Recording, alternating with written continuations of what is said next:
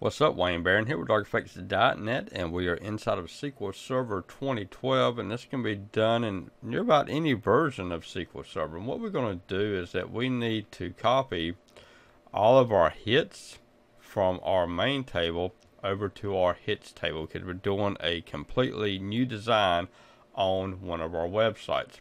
And so how we copy all the data from there to here is that we first open up a query. Let's move our query over here. And we want to type in the following information. Our table is hits. Okay, and we need to grab a hold of hits and event ID, EVID. And so what we do is that we first insert into hits table the following values, EVID and hits. Okay, so now the next thing that we want to do is we want to do a select.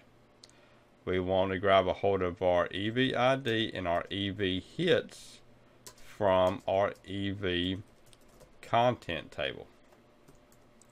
Make sure that the same table columns are identical on both of them. So we got EVID here as the first column, and EVID there as the first column, and hits as second, and EV hits as the second column.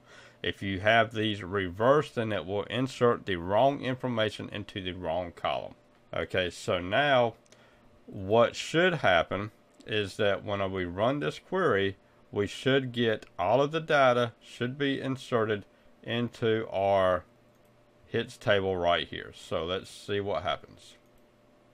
We got 103 rows affected. Come over here and refresh. And there we go. We have our event ID of 1 with hits of 1,739. So that is how you bring data from one table over to another table. All right, Wayne Barron here with Audio-Technica.net. Y'all have a good one now. Bye-bye.